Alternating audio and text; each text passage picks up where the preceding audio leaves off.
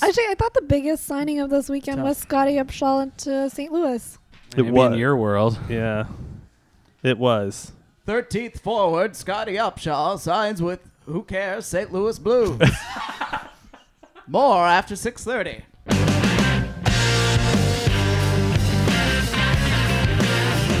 Oh, we get a lot of shots. Everybody come to their net. We just have to get more and more pucks to their net. We used to talk about in Vancouver getting pucks on net and pucks on net. Well, that's the key. We got to get the puck on net. What were you saying about putting pucks on net? Continue to put pucks on net, and it's just getting pucks on net. Pucks on net and driving and making it a hard night on them. 5 long years. Live on tape from Geeta's apartment, her palatial estate on the 23rd floor. This is Pucks on Net, a Vancouver hockey podcast. Doesn't talk about fantasy or fancy stats. But we did talk about it before recording. We will talk about mass shootings. Yeah, well, we'll talk about that eventually. We're gonna hope to be a bit of a distraction for the next little bit and talk about hockey and not talk about Tom Petty and the Heartbreakers or still with us. Yeah, he's still there. He's still kicking and he's built to last. And we won't try our best not to talk about Vegas. Last week it was kneeling. This week it's horrible events. Yeah, and a very disturbing response by the American people as well.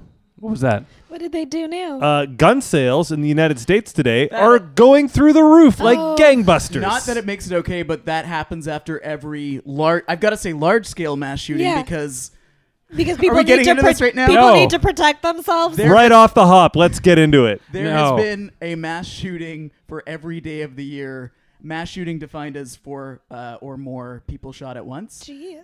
In America in 2017. So if you don't think there should be at least a conversation about gun regulation, you're wrong. All right. Thank you for joining us wherever you got us from. Make sure you follow us on Twitter at PucksOnNetCA or PucksNetCa. And if you want to...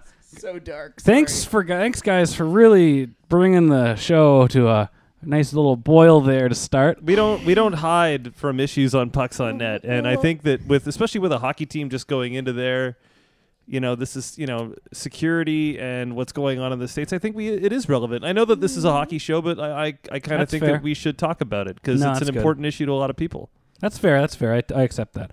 It's our big show. It's our NHL season preview. I'm just gonna go, which we will get into. This will not be an all mass shootings episode all the time. Featuring the Pucks on Net 10, our 10 teams to look at this year, and I look forward to you guys if you're confused as to why we would say this is a team to watch for. But we'll get into that.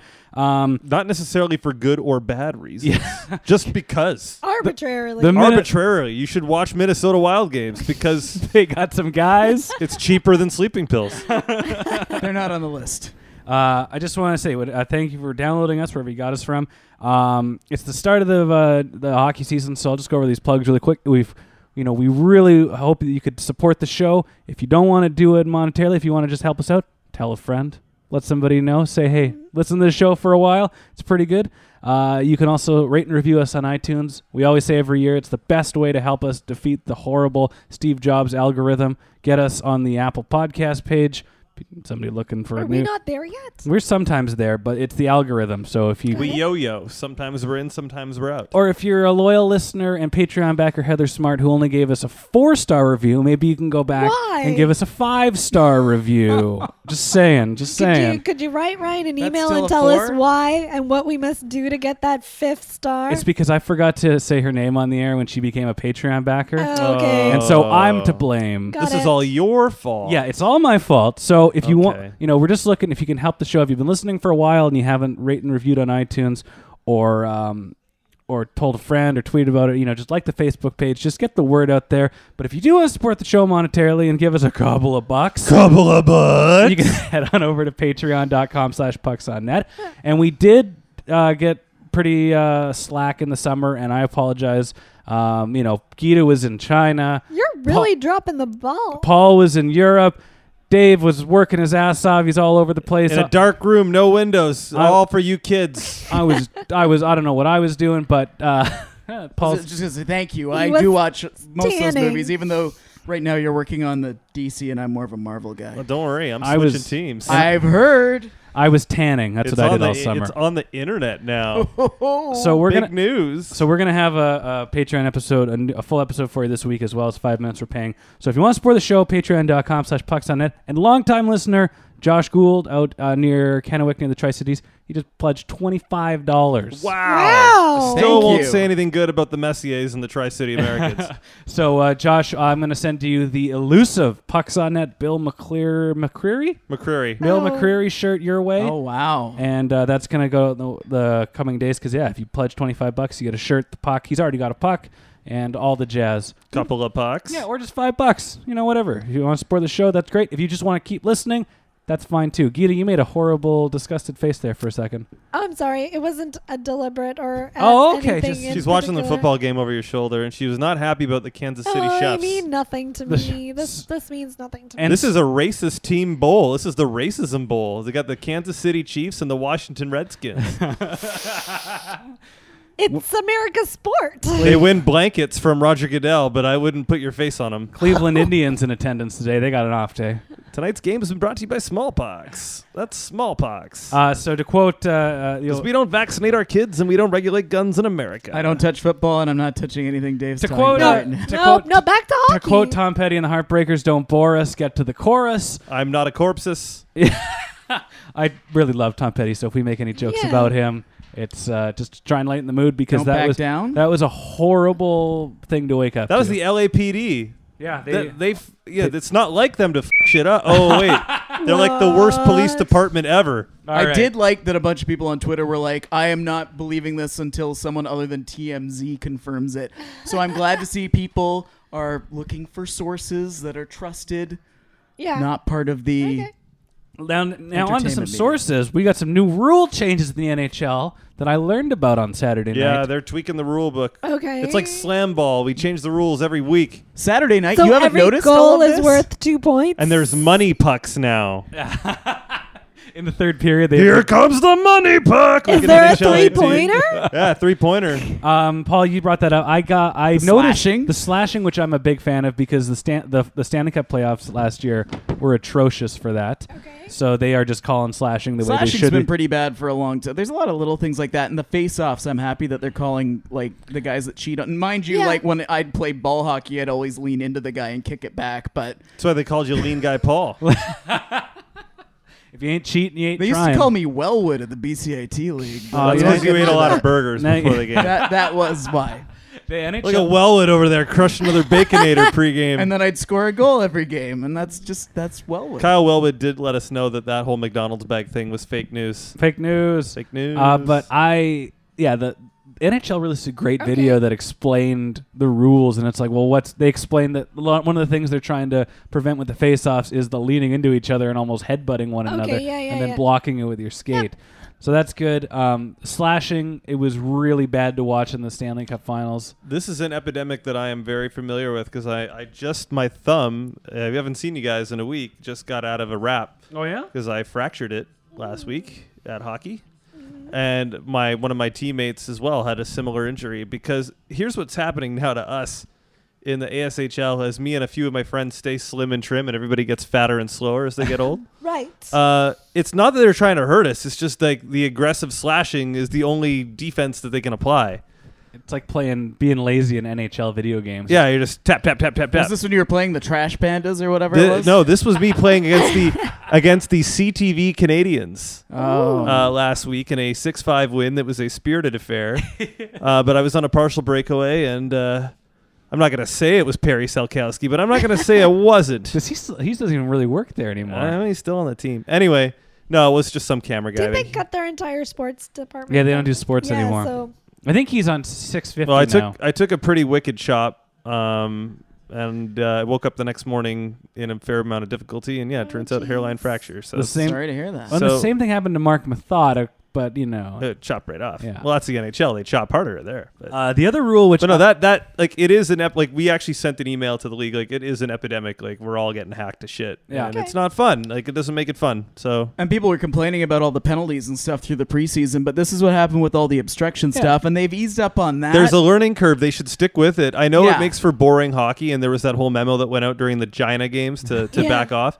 But like, you got to think short-term pain for long-term gain. Exactly. So I actually criticize the NHL fairly significantly for giving in after like 3 preseason games and a couple of angry tweets from fucking basement Jim in Squampton. So, it's going to suck for a bit, and there's going to be 40 minutes worth of power plays for a couple of months, but the players and the coaches are smart, and they'll get the gist, and they'll back off. Because how tragic would it be if we lose Connor? Yeah. Because fucking some slow bastard like Scott Lawton gives him a chop? Brandon Manning back for revenge. It'll get shittier players out of the league, guys who can't just like how the obstruction rules. Yeah, Hal Gills and the freaking Hatcher brothers were put out to pasture, and the Brett Halls, real slow goons like that. Yeah, Brett Hall. Is Jaromir Jagr going to be okay with all these rules? Is he going to be able to keep up? Just uses that big wide ass of his to. Jaromir Jagr's like a half-court basketball player. I've been fairly critical. People have been like, I don't understand why no one's signing Jagr. I totally get it because, like I said, 31 teams in the NHL, no one's looking to get slower, and he can't skate.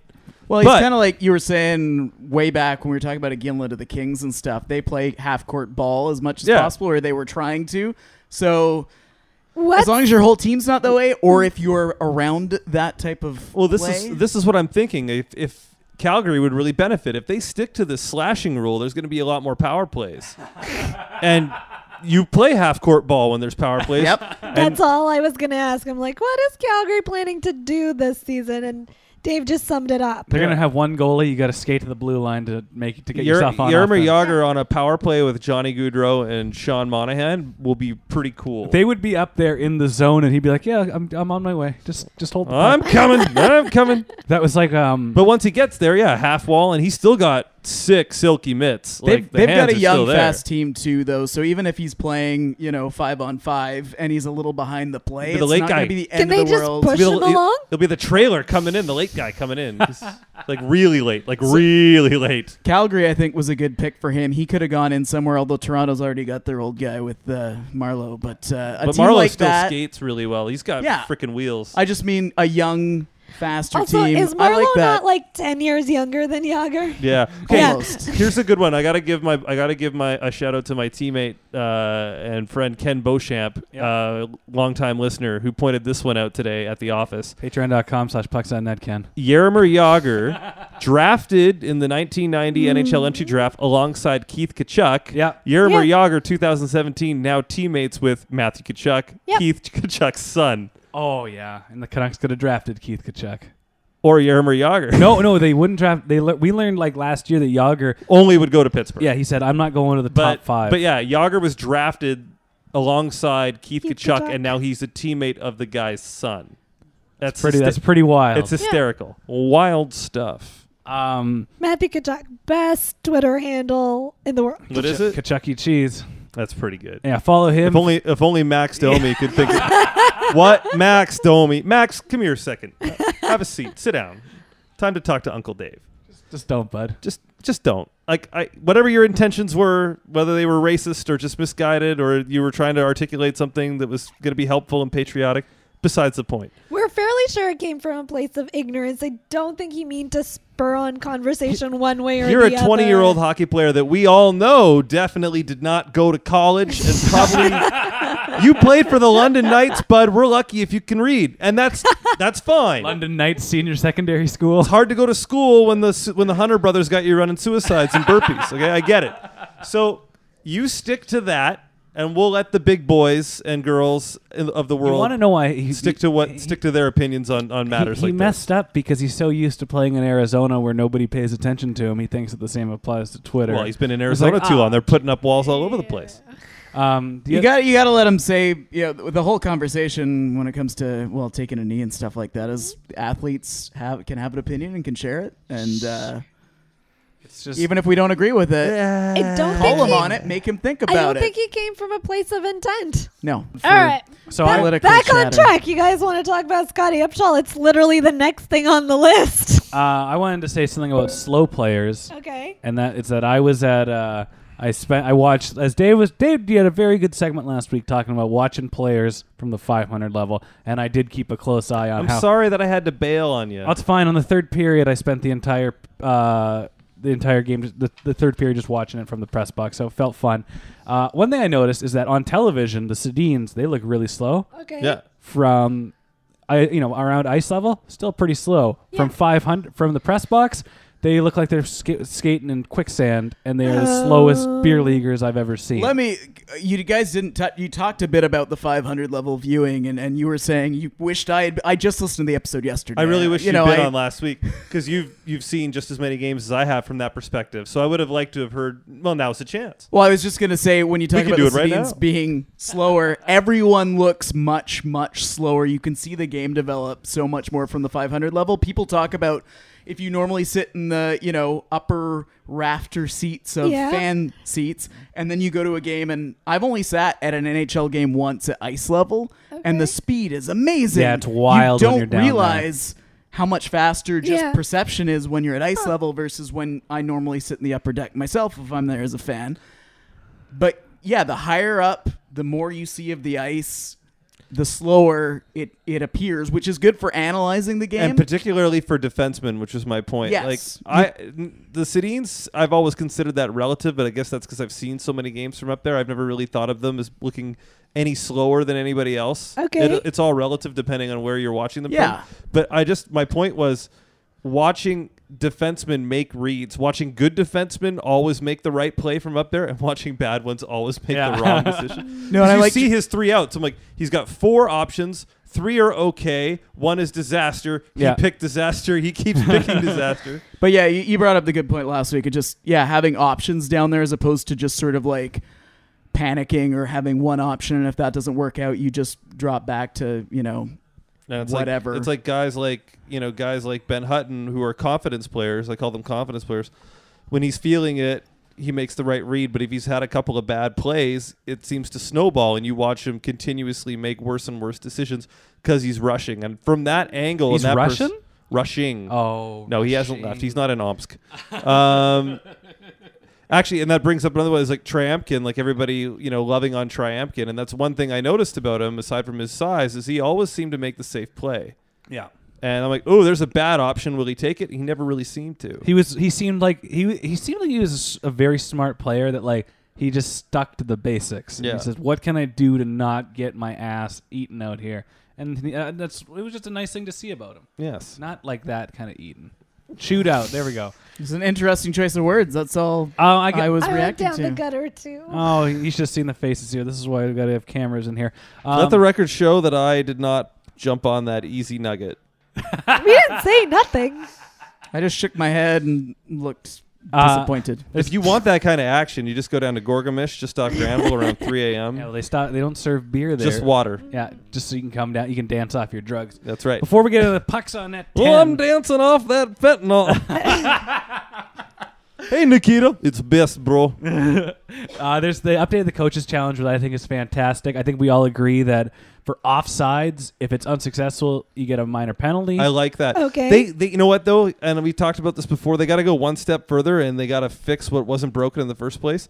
Little human error in sports is nice. Yeah, baseball. Don't fucking review offsides. The game is slow enough. I think that it's so annoying. I hate it. I don't mind it. I don't mind that. No, but it was put in place. It was put in place for that egregious. There was like a Colorado Avalanche offside. Colorado Avalanche.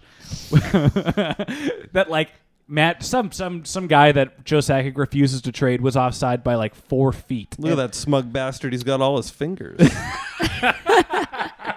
And they put that in play to prevent that from happening. Right. So that's fine. But when we're talking inches, like, do we see a sliver of white between the blue line and the puck? Yeah, okay, that's the kind of stuff that it's got to go. Here's the thing about hockey, and this is an opinion, it's not fact, but for me, it always seems like when watching my favorite teams or whatever, or watching even just a game between any two teams, these things have a kind of a way of evening themselves out a little bit. Yeah. Like good breaks, bad breaks.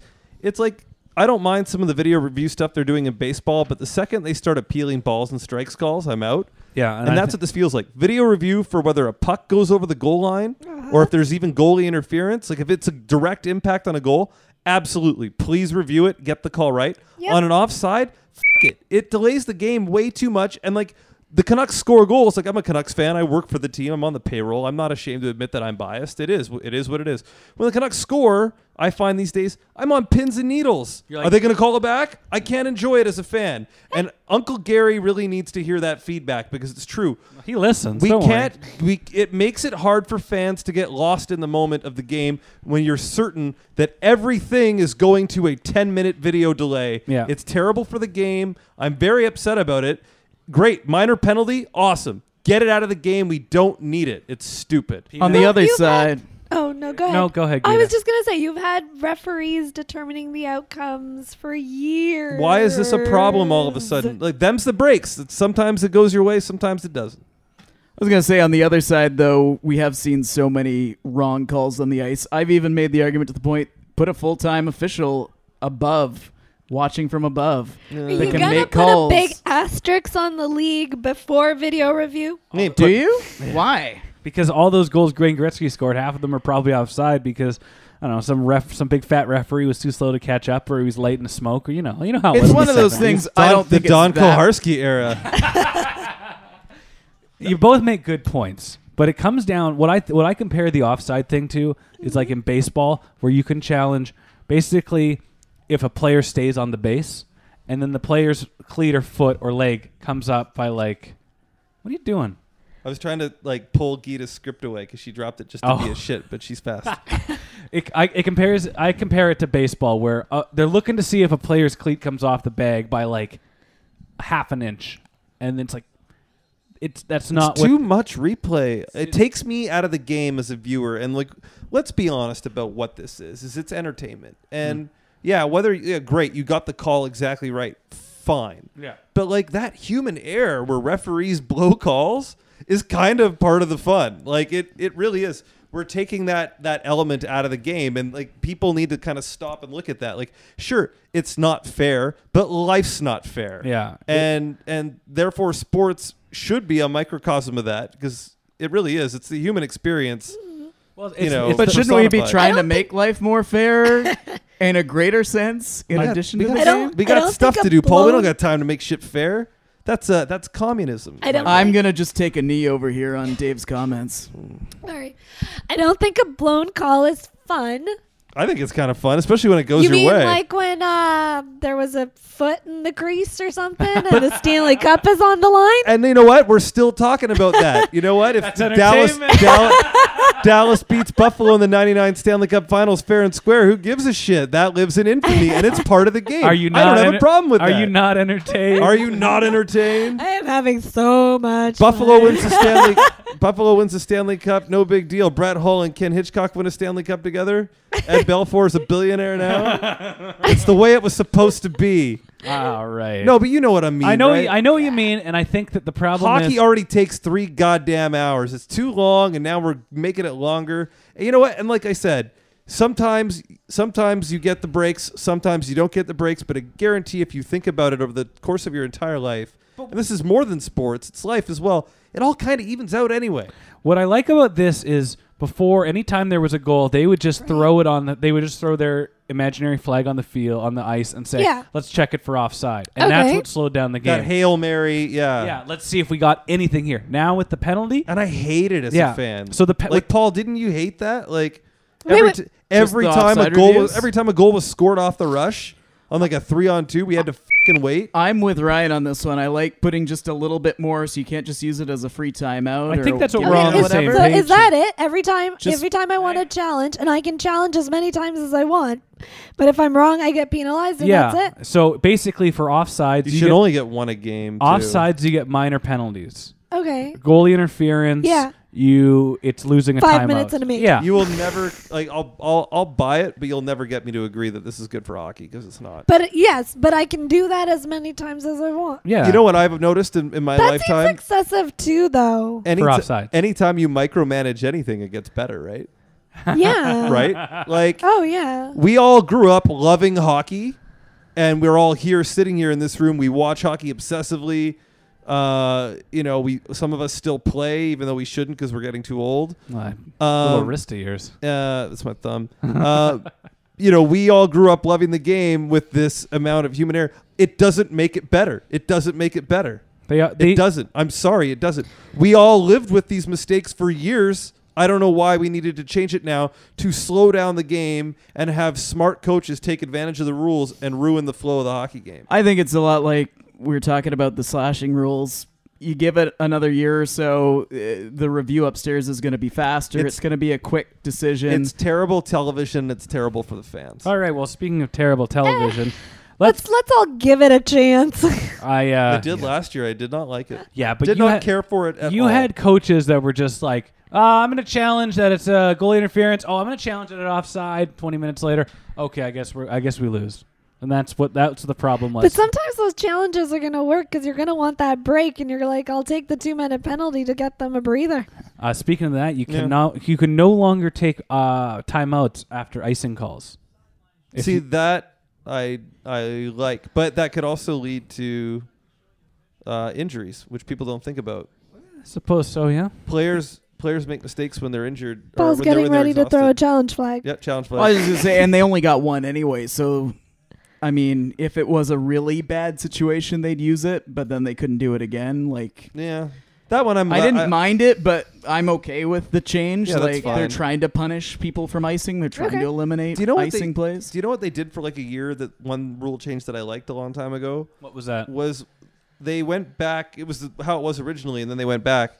When you get scored on shorthanded, the penalty keeps going. Isn't that still a thing? No. It expires. No, like if you score a power play goal. Yeah, you're still on the power play. Like the player serves the full 2 minutes regardless of however many goals you get. Oh, that's a thing now? That's how it was way back. It was before. It was it was way back in the day. They brought it back for a season in the mid 2000s. Was it? Yes, it was. What? It might have been the 90s or something. Maybe that late. was a long time ago. Maybe late 90s. They should bring that back. That was great. So you're telling me if my team's shorthanded, I score a goal. No, you give up a goal. Yeah, you're still shorthanded. Oh, like a major penalty. The way a major penalty works. They treat minor penalties like major penalties. That'd be intense. 2 minutes for hook, and it's 2 minutes for hook, and bud. That's a good way to bring up the goal scoring. But without changing the game artificially too much. That's what I'm saying. No. Here's what you do. That's a nice little tweak without changing the game entirely. I can get on board with that one. Yeah, you did the crime. You can't do the time, or don't do the crime if you can't do the time. If we need more goal scoring, and we don't want to make the nets bigger, and we don't want to make the pads bigger, it's a nice clean one. Why don't we just inject all the goalies now that are registered with the NHLPA with some sort of shrinking thing, and so everybody's Darren Pang size. Panger size. And then Ryan's been watching too many superhero movies. I'm just saying, it's your fault, Dave. Hey, I didn't work on Ant-Man. Ant-Man sucked. All right, so every year we do it. It did, and I like Marvel. I'm real excited about these 10 teams. Okay, so last couple of years we've done 10 teams to look at because one year we did 30 teams and it was the most boring shit ever because we had to talk about Columbus. Did Carolina. We do 30 teams one year? time? One year we did. That's an awful It turned into this team is good. This team is bad. You did not list all Canadian teams. Well, no, who cares about Ottawa? Nobody. Not even people in Ottawa. They only made the final 4 last year. No, but even Ottawa's no one noticed. Shh. They're like, don't talk about us. I went to a bar in Utah on the side of the freeway to watch it because it was the only place I could find to watch Game 7 of the Eastern Final. I used to pay for Senator I did watch games. it. I did watch it on my phone in Yangon, Burma. Actually, there you go. I went out of my way though, and there's a dude, and he was married to a woman from Medicine Hat, so he's like, "Oh, the hockey game's on!" So we watched the game together in that's awesome, middle of nowhere, Utah. But it's they've already come out and said they don't care about us. It's all about Toronto now. They have this very us against the world mentality in Ottawa. Well, just move to London. For not talking about them, we sure talked about them. All right, the first team we're going to talk about the Pucks on Net. The Pucks on Net 10 is the Pittsburgh Penguins. Last year, they are the defending Stanley Cup champions 2 times over. They're going to the White House. Yeah, they are. Yeah. That's why they win. Yeah, they go to the White House. And they are currently the favored to three-peat to be the first NHL team since the Oilers? Would it be Oilers or Islanders? The Oilers never did 3 in a row. It would be the Islanders. Every year I say I don't like that defense, and every year they win the Stanley Cup, so I don't know. There's not much to be said. They lost a handful of guys. They lost a handful of they lost. Did they lose everyone to Vegas? Bonino went to Nashville. Oh. Kunitz went to Tampa Bay. I don't know where Trevor Daley went. Matt Cullen. Ron Hainsey, he went to Toronto. and Mark Streit went to Montreal, which is just that's funny. Yeah, that's cute. And they added Antti Niemi, so they are pro Niemi. Okay. I'm very anti-Niemi. Matt Hunwick and Jared Tenorti, although I think he cleared waivers. I'd be impressed if someone made a new joke. That's a good joke. There's not much to talk about with the Penguins except they could win again. They also probably won't just because of the odds. And the defense does worry me. And Nick Bonino's a good hockey player, and he just gives them that third option. I don't think they even have a set in stone third line center there. Maybe they'd be interested in a Brandon Sutter. Yeah, they didn't want him the foundational one. Remember Jim Benning put that tag on him? Poor Brendan. And now he's on the fourth line with Louis Eriksson. Have we not he got learned gaunced. Not to tag our players? He's the foundational one. That's a great wrestling nickname. Foundation of the future. Foundation of the future. The one thing to talk about with Pittsburgh is they have all those beautiful players of the NCAA. Kuhnackel, Sherry, Brandon Rust. That was my main point. I was going to say, like, they lost quite a few veteran bodies, which just can affect you come playoff time, but they've done so well with drafting and signing youngsters lately. Like, I'm really excited to see more Pens games with whatever kids wind up in the lineup. Yeah, they got more talent in Scranton than Dunder Mifflin. Yeah. All right. Toronto Maple Leafs. Last year they lost to Washington in 6, which is funny because usually it's Washington that always loses. Good team. Right. Good team. It's a good team. The that Leafs Toronto Maple Leaf won team. that series. They could have, but they just. I don't know. The curse of Brooks. They learned a lesson. It was a series that they could have won, but they're probably in the long run. This is gonna sound weird. Yeah. Probably better off that they. No, didn't. that's exactly it. You probably needed to learn that lesson. Austin Matthews is quite cocky, isn't he? Yeah. Oh yeah, with his weird outfits and tall hats. Weird hats. Anyway, they got Patrick Marleau, and usually I'm against signing a 38-year-old guy, but this is a guy whose production and body is held up pretty nicely. He looks pretty you sound like good. You've had a change of heart. Well. I don't like it because of the money and because it kind of steers them away from what they're doing. Yeah. But it's 1 year. Or it keeps them right on track. But if he can keep up with them, and from what I've seen in the preseason, he looks pretty good. You don't like it because of the money? In a year when he can't play anymore, they're just going to put him on long-term injured reserve and they'll be fine. He'll be on a line with Nathan Horton and Joffrey Lupul. What are you worried about, man? He failed his fitness. He's got pretendinitis. I've written these problems down for each team, and what I wrote was too young, too fast, too skilled, and too handsome. They look good in those blazers. I feel like they might sign Joe Thornton next summer. That would be something. I made the bold prediction, I think 2 weeks ago, that I expect them to go to the Eastern Conference Final. I second that. I think Who did we possible. say? Who are you talking about? The Canadians or the Leafs? The Leafs. Oh. The only thing I worry about with that team is Frederick Anderson. You never know what you're going to get. He's like a box of chocolates kind of goalie. That's fair. Anything to add with the Toronto Maple Leafs? No, I'm excited to see them. Meanwhile, across the St. Lawrence, do you think they're still going to be relevant this year? The Montreal Canadiens? Yeah. They're going to be relevant because everybody loves a freak show to point at. Like when they... Yep. Oh, man, you are on point today. I agree with that, too. When Torts was the coach here, TSN and the hockey media loved to point at Vancouver. Right. This is the year that everybody points at Montreal.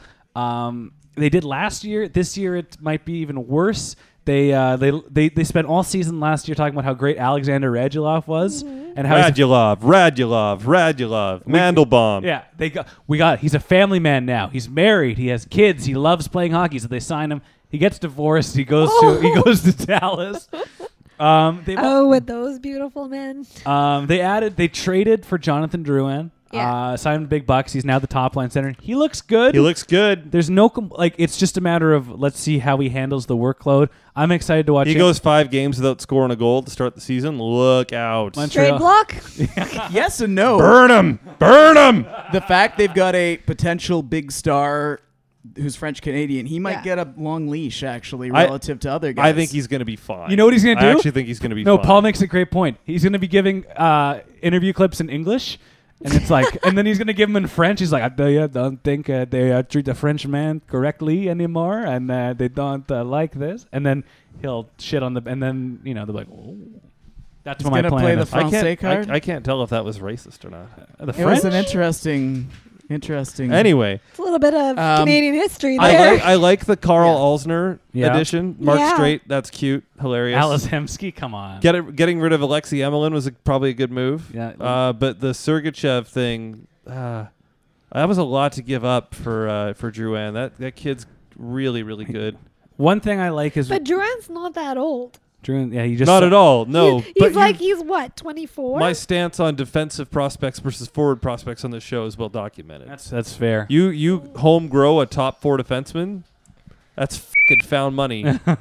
I can find a 20-goal scoring winger on the waiver wire like that. When was the last time they had a star French-Canadian? Vinny Damphus or Pierre Turgeon. That's a long time ago. 1993 was a long time ago. And what happened in 1993? They won the Stanley Cup. Oh! But who cares where he's from, honestly? Like these French Canadians? Yeah, they do. That's why they want to leave. I think they overpaid based on where he's from. I don't think that. Absolutely. Drouin he's had flashes, but he hasn't done nearly enough. It's the opposite of a hometown discount. You get a shot at a game breaker at that age, but you're going to overpay. We don't know if he's a game breaker. We got to find out this year if he's a game breaker. No, we don't, right? Because he sat out lots and pouted lots. Yeah.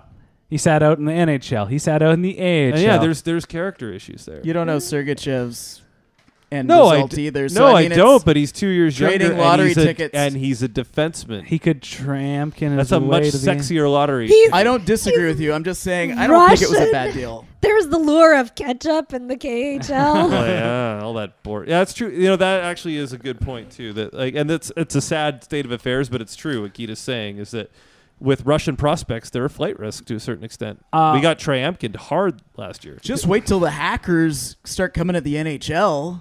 All the players are going to go back home. His rights just went to all sorts of stuff. AK Bars Kazan. How did that happen? I guess I have to get on plane. On to your hometown team, the boys in blue, green, and white, the Vancouver Canucks. Last year, they stunk up the joint, and this year, depending on who you ask, sleeper team. Dave's sleeper team. I don't know what's going to happen. We're all real excited about Michael Delzato. 94 points in a playoff spot. That's kind of what it is. And I'm not just some hopeful fool. This is real analysis of what they've got. Well, sorry, Ryan. Did you just don't keep going. Okay. Well, here's the thing. No, Paul, you go. Sleeper team. Paul, you know he doesn't like it when you mic Paul, drop. you go. It was on the So cushion. they added, Ryan Miller. I'm going to quit this podcast so fast, Ryan, so help me God. He is going to punch you right in the larynx. All right, you're up. And I'm going to let him. The depth signings that a lot of people didn't like did push a lot of guys at camp and have pushed a lot of guys down to Utica that some people are not happy about being down there. Uncle Willie's favorites. What are you doing waving Jason McKenna? I think those ones are okay. But Brock Besser, Jake Virtanen both look good so far. You got to wait a month or two because we know what, we saw in the past from rookies. Not so much Jake Virtanen. Just keep Virtanen out of the electric owl and we're fine. But Jared McCann. Where's that? Main Street. Oh. I think that's not there anymore. But keep going, Paul. Then it'll be easy to keep him out. McCann type of first month type stuff. We got to see if they can keep it up long term. You can't say McCann around here. He's scoring hat tricks in preseason games. Fine, whatever. He's going to look great on the Orlando Solar Bears. I like to see that Utica has 6 or 7 forwards, for example, that you wouldn't mind bringing up and playing in your bottom 6 for a couple of games when there's an injury, as opposed to in the past, at least last year, where if you're calling a guy up from the farm, it got to the point where it was guys that maybe shouldn't have been in Utica. Yeah, it was like that scene in Major League. It's like I've never even heard of half these guys, and the ones I do know are way past their prime. Speaking of that, from the Canucks preseason games, I watched. I think Thomas Vanek is nothing to write home about, and I think he'll get hurt 5 games into the regular season. That'll be that. Everybody will shift up a spot. I liked watching Sam Gagner play. Okay. He's got some hockey smarts. Sam's got a little sizzle. Some skill. He looks good with Jake Virtanen. He does. That Burmistrov, Gagner, Virtanen actually looks good as, whether you're going to call them the 3rd or 4th unit, one of the bottom 6. They've got a little chemistry. Is that what you're saying? Yeah, and he just looks like he's got an extra second out there to think with his hockey IQ. This whole season falls on 2 things, and it falls, whether it's fair or not to say, it falls on Jake Virtanen and Brock Besser. Because if it's preseason, we've seen this movie before with Fedorov. Right. But if they can both be between 15 and 20 goals, between 35 and 45 points, the Canucks make the playoffs. Okay. Well, because then they're picking up the workload of between the two of them. That's that extra goal a game that you're short. It is. That's a good point. Yeah. It is them. It's also what kind of step forward are you going to see out of Sven Berchi and Bo Horvat, who should Granlund. be the top guys by the midway point this season.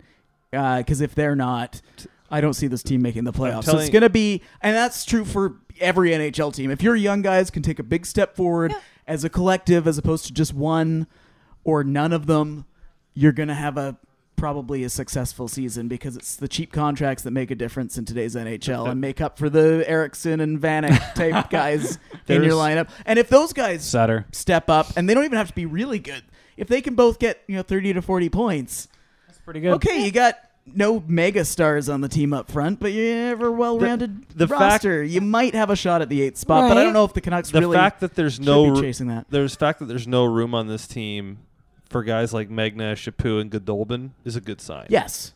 Yeah. That's a good sign. And there's that Subban didn't even get a sniff of a chance. Also a good sign. Didn't even come to camp? Yeah, he got a couple. Yeah, he had a goal. Oh, what are you doing here, Jordan? I think you should just go back. Speaking of Subbans, I know I don't want to get off topic because we're running down this list, but Malcolm Subban, former prominent goalie prospect of the Boston Bruins, available to anybody that wants him today. He is on waivers. There were a lot of guys like that though at this time of year, because you have to run everybody. But this guy was a first round pick, Team Canada, blah blah blah blah blah. Oh yeah, look right there, Malcolm Subban. Oh. On waivers. So if you're a team that has a little bit of an issue with minor league goaltending depth, Calgary Flames. Yeah. Jordan Tutu's on waivers too. The Calgary. Well, they got Jason Gillies, who they like. I'm thinking more the Toronto Maple Leafs. Like Garrett Sparks is like already kind of. He's outgrown that spot. Yeah, I think that he's Subban's a Toronto kid. I think the Leafs should try to pick him up. Local kid. Yeah. The Montreal Canadiens, after Carey Price, don't have much. Like Zach Fucale. What if the Canadiens picked up Subban Jr.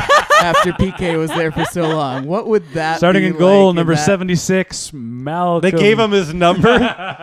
One thing I'll say about the Canucks is that would be awkward. At time of recording, there's still one guy that needs to be sent down. No, people keep saying that. Darren Archibald does not have an NHL contract. I think the reason he's here is they're debating whether or not to give him a two-way deal. They should. Not that he's signed by the Comets. He's technically a PTO. But they've got the roster. Blues can't come along and break your heart. No, they could. Any NHL team could sign him away. Yeah, so I checked on that actually. They're just deciding right now what his contract status is, but he, I think, will be the guy that gets cut, and that's another good sign. Like, as good as he was, he had a great camp. He's a really good minor league guy that you call up when you need. He's the first call up. He's not an NHLer. When Thomas Vanek gets hurt, Thomas Vanek gets hurt in the first period of the first game. You call Archie right back. Maybe that's why they're keeping him around.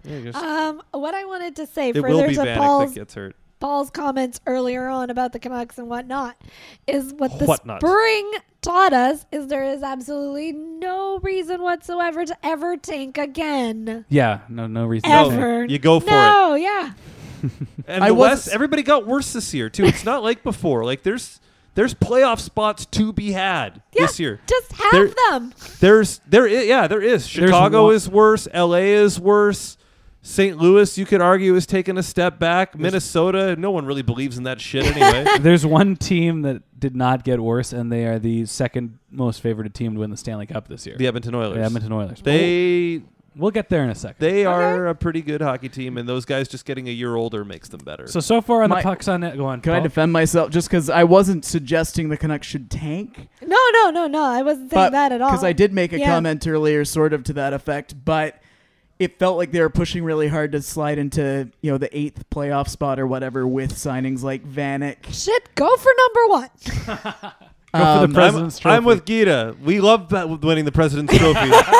Those are the golden years of hockey in this town. Some people might argue signing Vanek was a team tank move, but no, I'm just saying, like, I don't know if you push that hard to, not have your kids bring you to 8th or 9th place because you don't want to turn into the Maple Leafs of all the kids 10 years ago. All the kids who are ready though kept finishing in 9th place. But Paul, the difference is all the kids who are ready have spots. Like Ulevi's not ready, so he doesn't get a spot. But Besser and Virtanen, there's room for them on the team with these veterans on it. And the Sedins were not the first power play unit, as we saw on Saturday Horvat, night. Barchi, Granlund, and the 2 new kids, like they still have their spots. We just didn't have enough kids to really go super young yet. We don't have enough prospects. No, I just you know, I don't know. You got to be careful with where you can't keep rolling out a substandard product every year. It's exhausting.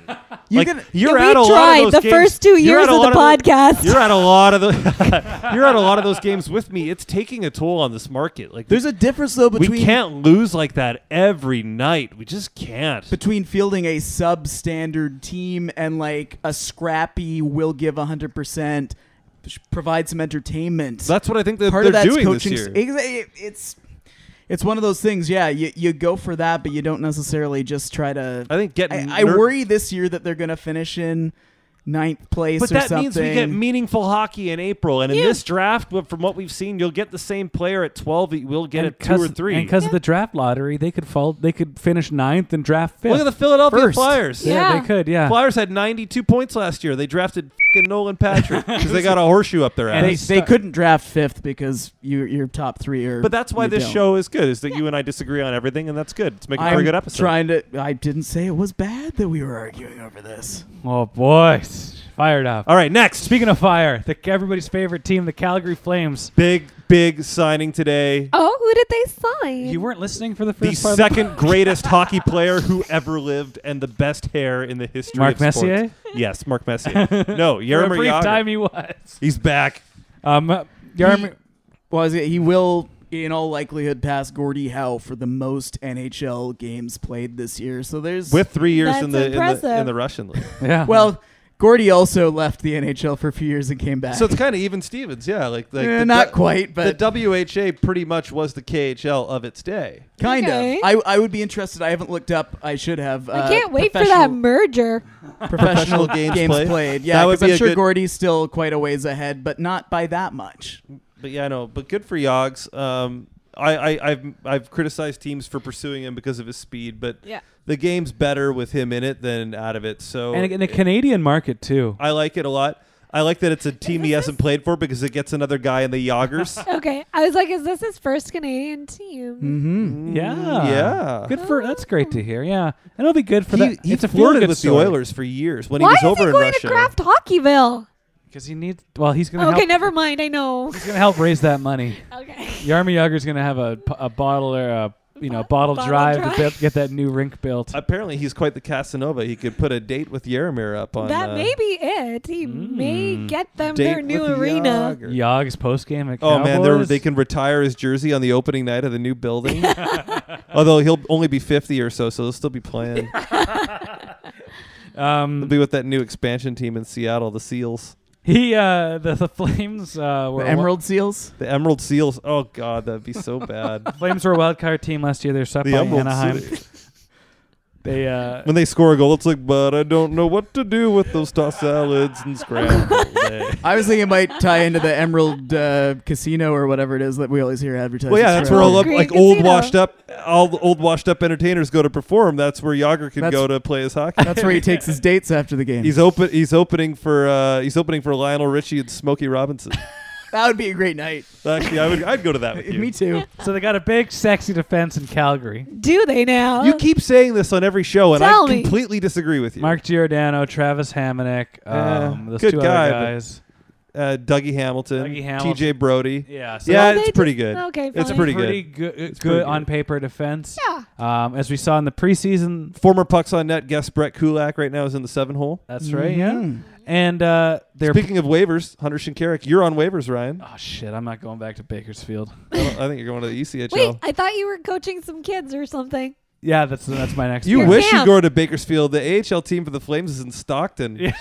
It's like Chino. You and Ryan Atwood from the OC. The Flames have. I think they're too young for that. Hunter Shinkarik would not survive. A couple of losses they had this year were Brian Elliott and Chad Johnson, basically their goalie tandem. Ocho Cinco left town. And nobody really cares about that. Jonas Hiller was a goalie there last year. Okay. They brought in new goalies instead of Eddie Lack, taco enthusiast, and all-around nice guy. Yes. Mike Smith looks super leaky. Yeah. That's the weak spot, though. Like it's goaltending. They got new. They somehow went out last year and got the shittiest bunch of goalies they could get, and they said, "Well, let's find some ones that are just as shitty." But hold my beer. Yeah, hold my beer. Hold my nitro beer. They're gonna be the it's called heroin beer. Somebody corrected on us last week. The locals in Calgary call that supercharged beer at the Saddle Dome heroin beer. Where can we get some? At the Saddle Dome. Hold my in the sport check section. Where can I get it in Vancouver? I don't know. You don't want beer connoisseur that I am. Geeta, the first thing you know, you're drinking a heroin beer. The next minute, you're on the Red Mile showing your cans for Monahan. Just don't bark up that tree, okay?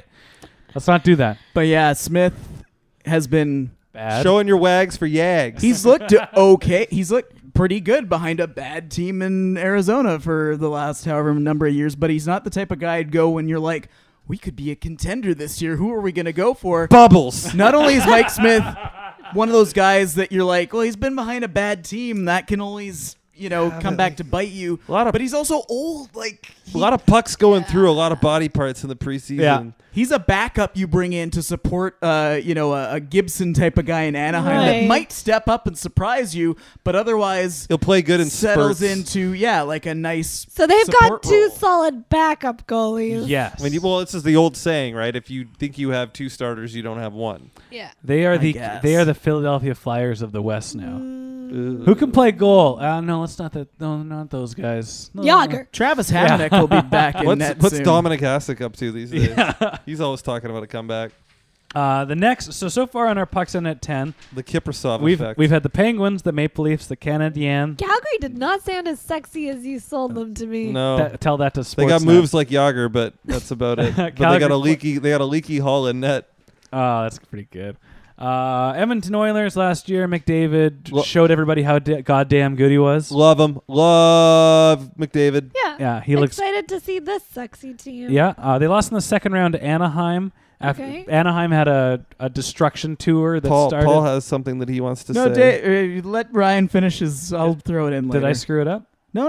It's fine. He's got something good. I can almost tell when Paul. I always try to raise my hand and be polite, but people don't always. Have the talking stick.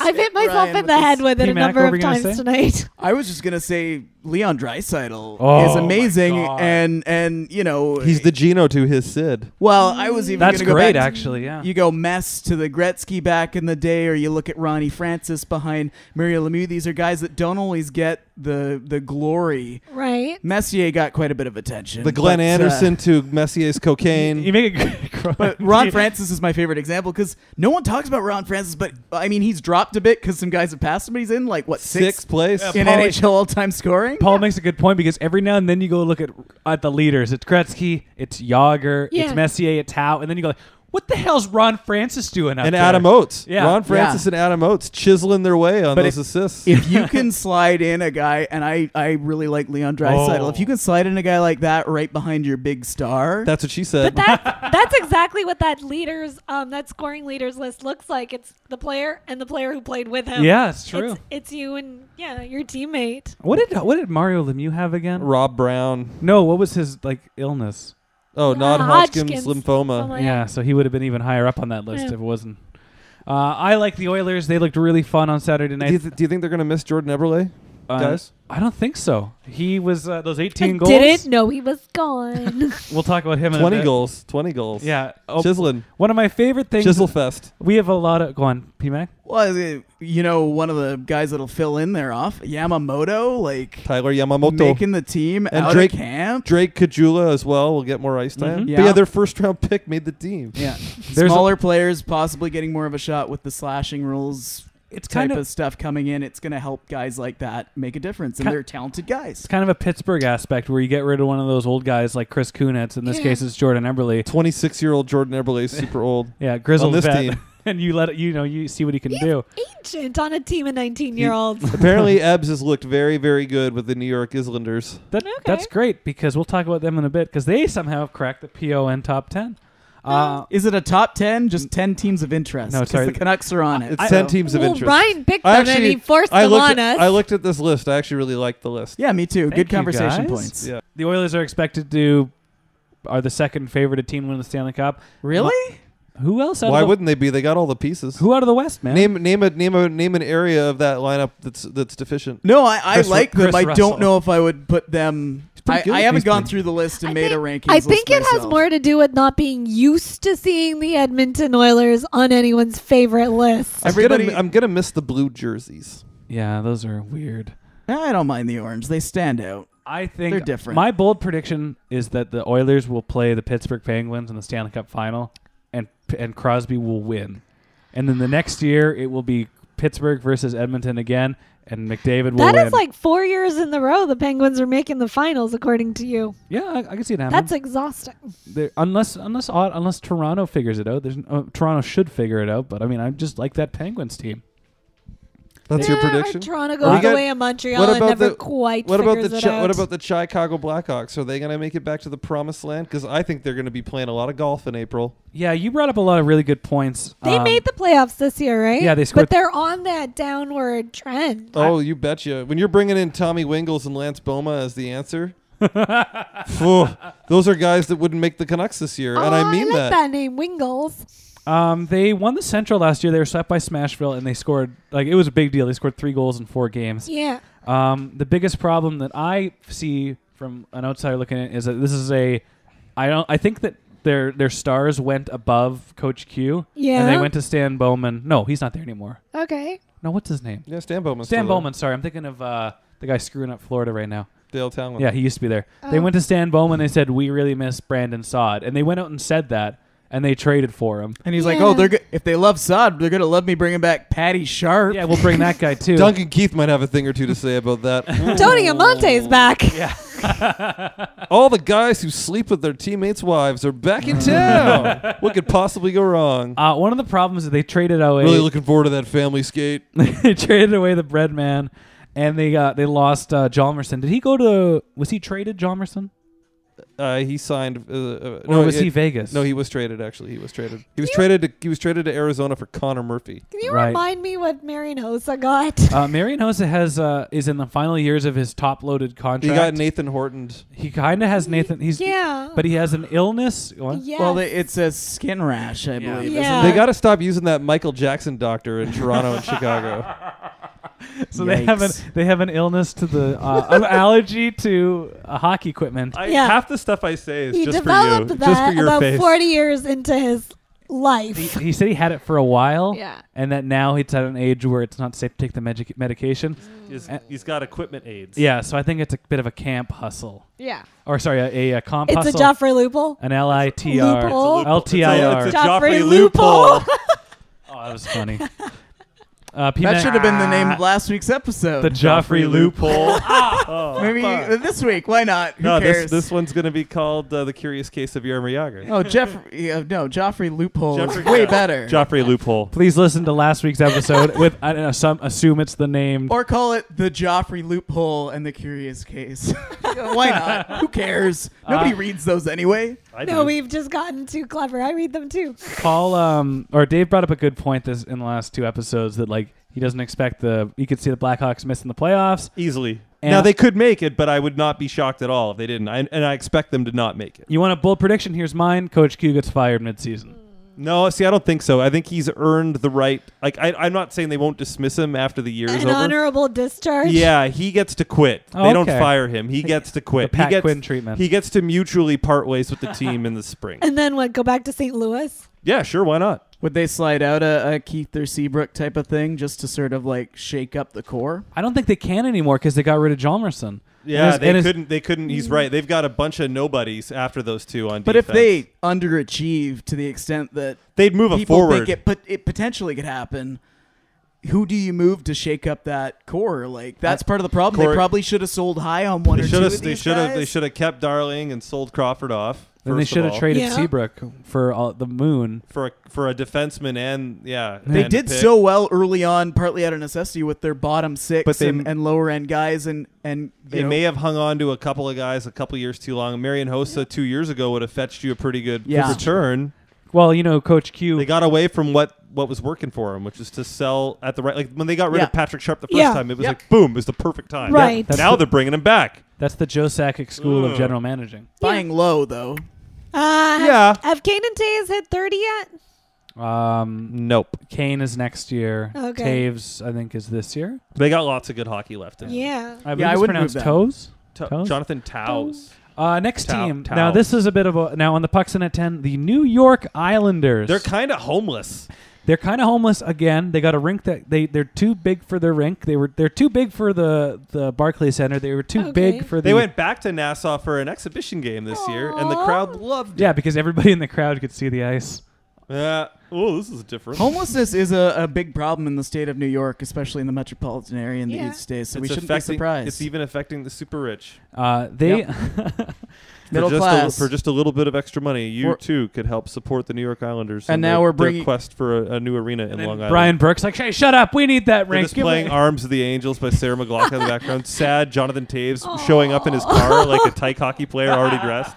And to speak more about the plight of the upper middle class, we've got Elizabeth Warren and Bernie Sanders on the line.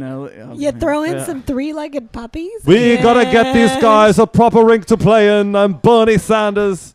We gotta do something about this.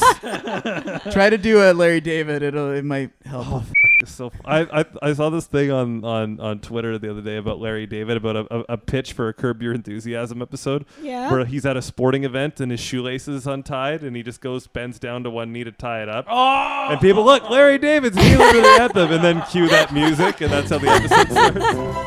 That'd be good. I wasn't kneeling. We got to go a little. It was a Rockport. We got to go a little quickly through these last three teams. Okay. They missed the playoffs by 1 point. 94 points is the exact number. They lost Travis Hamonic to Calgary, Ryan Strome to Edmonton, Grabowski to who cares, and JF Berube to somewhere. And they got Jordan Eberle, who said to look good. They say that Eberle is going to be the winger finally for Johnny Tartars. And Johnny Tartars. Johnny Hockey. The real Johnny Hockey is in a contract year. Hockey. Okay. And like I said, if they're not gonna succeed, why does he want to stay there? They don't have a rink. They don't have a team. They don't have. Their pets' heads are falling off. Is he headed for Toronto? Oh, God. Do we have to endure another summer of that? Yeah, it'd probably be a year of that if he doesn't sign. Steven Stamkos met with... who was it that he met with? Was it the mayor? He met with somebody in the golf course parking lot. I remember that. Yeah, was he partying with Mayor Ford? Is that what the sales point to R.I.P. Remember when Americans all made fun of the mayor of Toronto? He could have been elected president of America. You know, they almost picked Calgary boy Ted Cruz. So why not Toronto boy?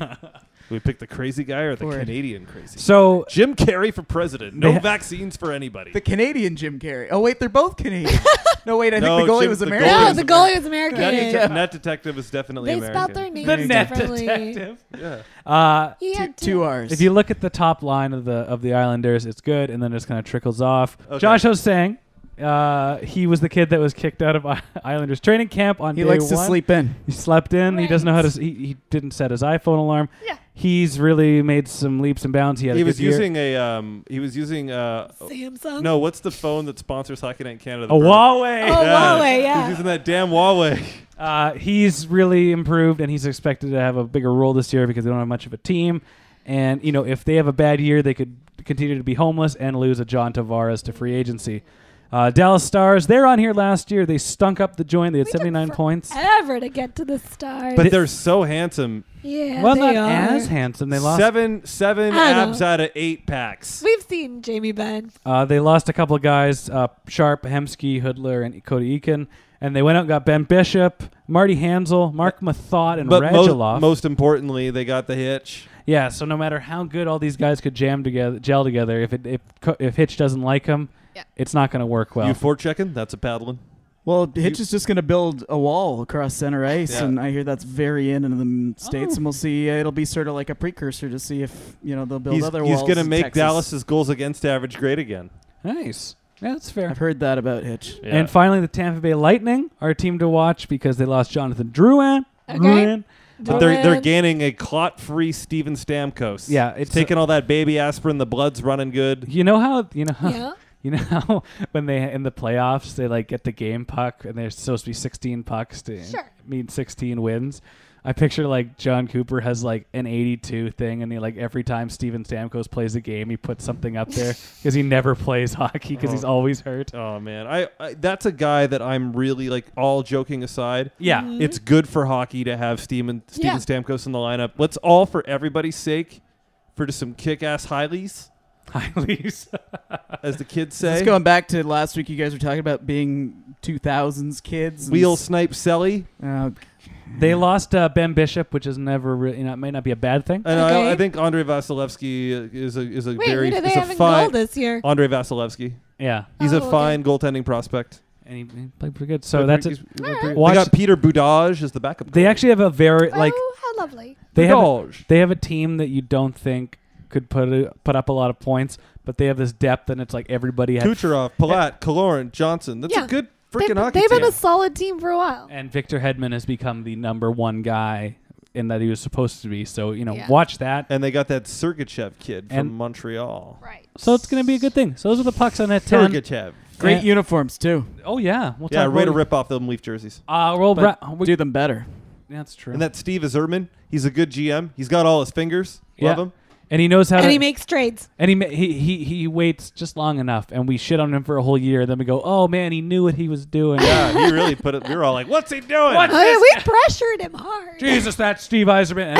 And now we just go across the ice to the... I'm glad he didn't listen to us and then cave. Yeah, Joe Sakic, on the other hand, just trade him, man. Just trade Matt Duchene. No, man, he's... Matt Duchene's on a timeout. I'm just here to support and respect my teammates. That's what he does. Smug bastard with all them fingers. That'll wrap it up for this week's podcast. That was our Pucks on Net 10.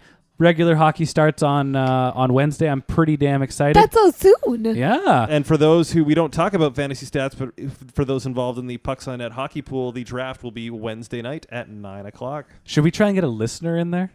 Why? I don't know. Maybe what if somebody listens? You guys do a what? What's going on? You want in on that? No. I don't even know. Huh? Fantasy. I haven't done fantasy in a couple of years, but maybe. I'll send you an invite when I get home tonight. All right, so I'll send you an invite to the Yahoo pool. Paul, we were totally going to give a listener an invite, but now Paul just took it. So send your hate mail. You're welcome, listeners. So once again, if you want to follow he's going to panic and draft Shane Corson in the first round. Right in. Corson! He's coming back. Follow us on Twitter at PucksOnNetCA or PucksNetCa. Rate and review and subscribe on iTunes. Can I throw in one last thing before we sign off? Sure. Absolutely. Because we started off talking about current events in the United States and just put we do condolences to everyone affected, and just like everyone's in a weird place right now, I think. And we weren't making light of it necessarily, but we weren't talking about it in the most solemn way. But yeah, it sucks, and I do hope that this, if you are concerned about it, call into your local politicians and stuff and ask for changes to be made, whether it's healthcare, mental health care, or gun control. Because for all of our American, our thoughts are with you. Totally. For all of our American fans out there, just building on what Paul said, we're really sorry about what happened, and our thoughts and prayers are with you guys. But also, please, take action. Lobby your local representatives and your local government, your state government. This cannot become normal. A shoulder shrug, and it really feels like it. The fact that we're doing a show tonight and this is anecdotal.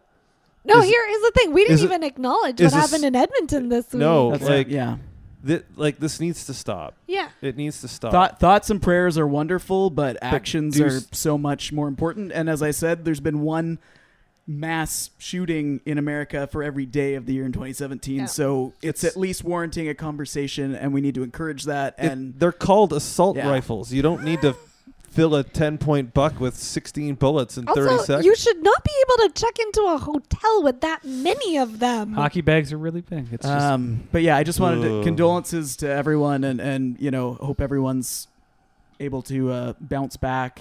Well, a couple of Vancouver people were shot too. Yeah. So Maple Ridge guy lost his life last night. It hits a lot of people. It's wider than just the States, but yeah, especially for our American listeners. So we'll leave it at that. We'll stop the plugs, and then we just hope everybody stays positive, and that's where our thoughts are, and that's how we're feeling right now. And to the local hockey fans in Vegas, show up to the game. Oh yeah. Don't be afraid. Be loud. Be proud. you're probably only going to get to celebrate like 1 goal a game. So really have at her. Be nice and have some fun with it. Like you guys talked about their Twitter account. Don't just try to be a jerk. Like that's a problem in Vancouver with some hockey fans. Just enjoy it. Be nice. Yeah, rivalries can be fun, but don't be a dick about it. And the whole Canadians thing. I was thinking about this again today. The 16 thing. They won a couple cups with 20+ teams in the league too. You haven't even won a game yet. So I actually wanted to talk about their Twitter account. Be respectful. Save it for 5 minutes for paying. Okay. Because we're running out of time. Okay. For those our Patreon backers, including our newest backer, Josh Gould, you can listen for 5 minutes for paying. Josh Hosang? Yeah, Josh Hosang's. No, he was late. He missed it. Patreon.com/pucksonnet. 5 minutes for paying begins right now. You belong among the wildflowers. You belong in a boat out at sea. Sail away, kill off the hours. You belong somewhere you feel free.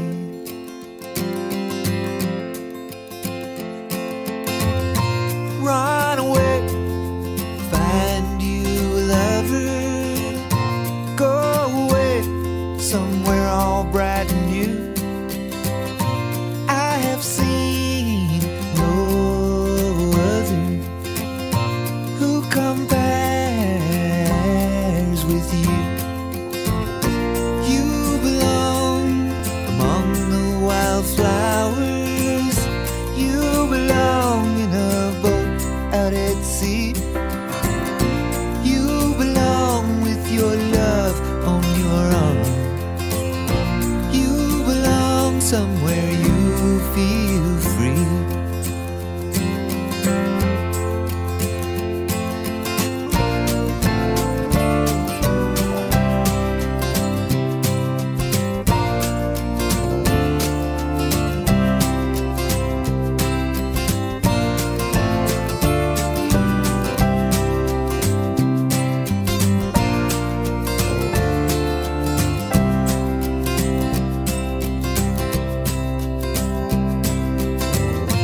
Run away, go find a lover. Run away, let your heart be your guide. You deserve the deepest of cover. You belong in that home by and by. You belong among the wildflowers. You belong somewhere close to me, far away from your trouble and worry. You belong somewhere you feel free. You belong somewhere you feel